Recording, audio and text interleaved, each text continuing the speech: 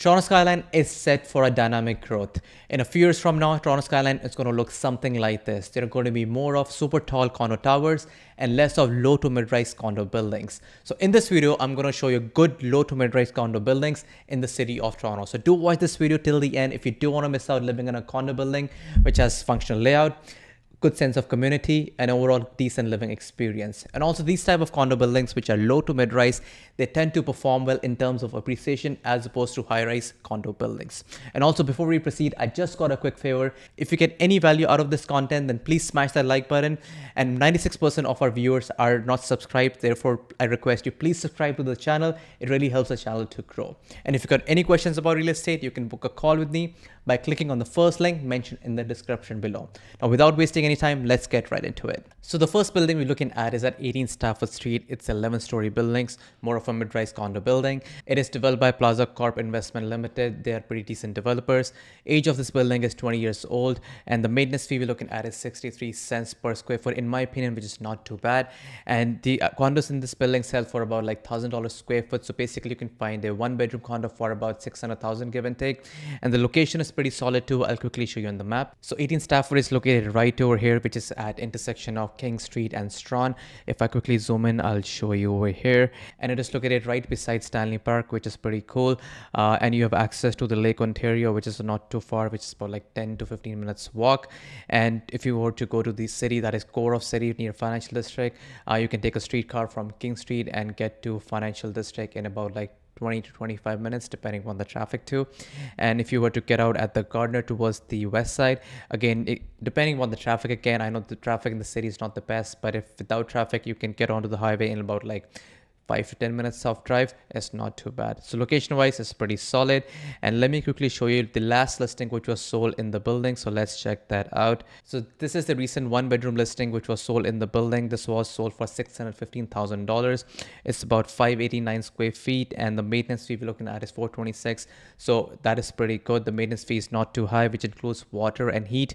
Hydro is separate. Also includes parking and a locker. So in my opinion, this is a pretty sweet deal. And if you check out the layouts in the building, they're pretty good. And if you check out this one bedroom condo which was sold earlier this year, that is February of 2024, you can see there's a peninsula style kitchen which we are not getting often in a newer condo buildings these days. So this is something good and pretty decent. And overall, I think this is a pretty functional layout for a one bedroom condo, and these type of layout generally tend to do well, and there's always a demand of these types of layout in the city. So now let's go ahead and check out the next building. Next up is 88 Colgate Avenue. This building is located on the east side of the city. This building is just 7 stories and is developed by Aragon Properties Limited, decent developers. This building is 10 years old, and the maintenance fee we're looking at is 70 cents per square foot, which is not bad. And the condos in this building sell for at a higher price point. They sell for about like $1,100 to $1,200 per square foot. This is actually one of my favorite buildings, and I will tell you why. One is that it has pretty good sense of community. You don't see high turnover of renters moving in or moving out. Overall, to be honest, the renter to owner ratio, there are more owners in this building as opposed to renters. And you also don't see high turnover of sales volume in this building. So that is something good. And secondly, overall functionality of the units in this building are pretty good. You don't feel that you are in a small cookie cutter condo. So that is something cool. And if you check out the right picture, most of the condo buildings in this building have exposed brick walls. So that is something pretty cool. Now let's go ahead and check out the location of this building. So as mentioned earlier, this building is located on the east end part of the city. And if I zoom in over here, that's the exact location, and the intersection we're looking at is Queen Street East and Carlo Avenue. And just on the west side of this building, there's a Jimmy Simpson Park, which is not too bad, which is about like a couple of minutes walk from this building. In terms of transit accessibility, I'll be honest with you, it's not the best if you were to go to Financial District or core of this downtown Toronto from this building. It takes about like 30-35 minutes commute via streetcar. But down the line, they are setting up a subway station over here, which is going to be part of the Ontario line. Apparently, that's going to be completed by 2031, but hope for the best. But once completed, it's going to make the commute from this location to go towards the core of the city so much easier. And in terms of accessibility to DVP, it's not too bad. It's just around the corner.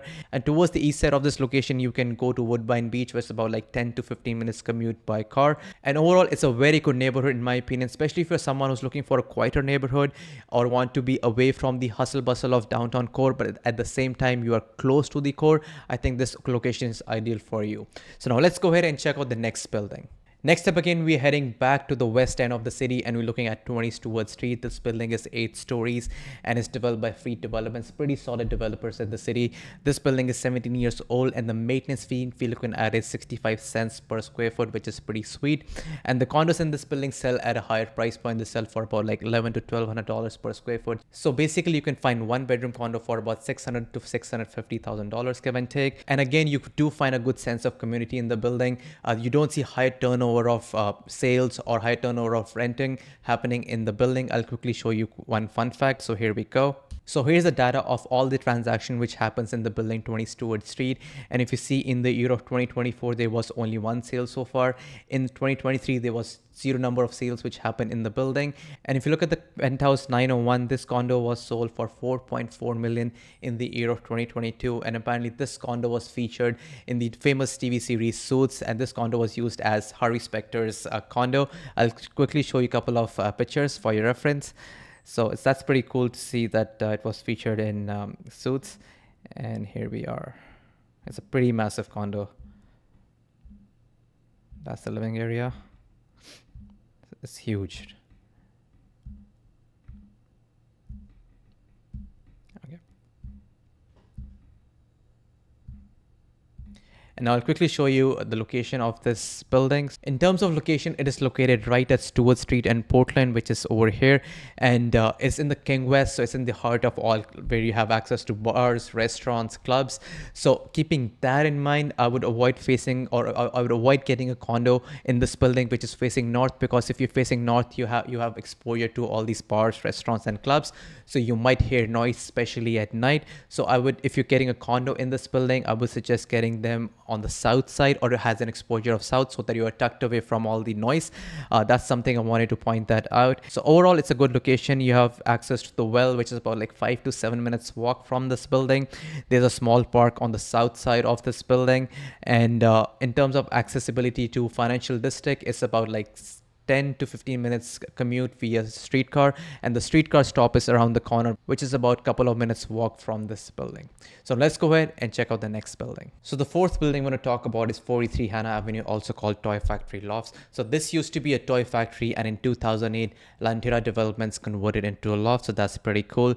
This is an 8-story building and it's developed by Lantera, and the age of this building is 16 years since 2008. And before that, this building used to be, as I said, used to be a toy factory, so it goes way back to 1900s. So it's a pretty old building overall, and the maintenance fee is pretty less in this building, so it's about 60 cents per square foot. And the condos in this building sell for about like $1,000 to $1,100 per square foot, depending on the size and the type of condo we're looking at. So I'll quickly show you a couple of pictures of the listing which was recently sold, so let's check that out. So here's the listing of the unit which was sold in the building this year in June of 2024. It's a 1+10 with 2 washrooms, was sold for $1,025,000, and the size of the condo is about 1,000 to 1,200 square feet, and the maintenance fee we're looking at is $712. So if you consider the size of this unit, it is pretty good. The maintenance fee is pretty good, and it comes with a parking and a locker. So I'll quickly show you a couple of pictures of the unit.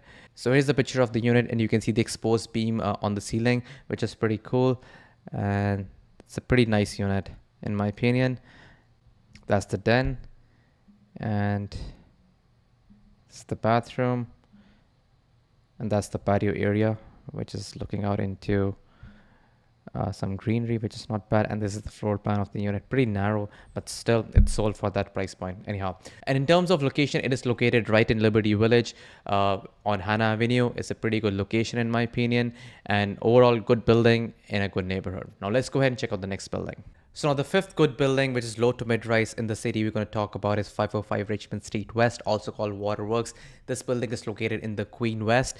This building is 13 stories, that's it, and it's developed by Mod Developments. 2 years old, it's a fairly new building, and the maintenance fee we're looking at is 85 cents per square foot. And the condo buildings in this building sell for about like $1,100 per square foot. Pretty solid building in my opinion. I've seen units in this building. They're pretty unique layout and functional layout in my opinion.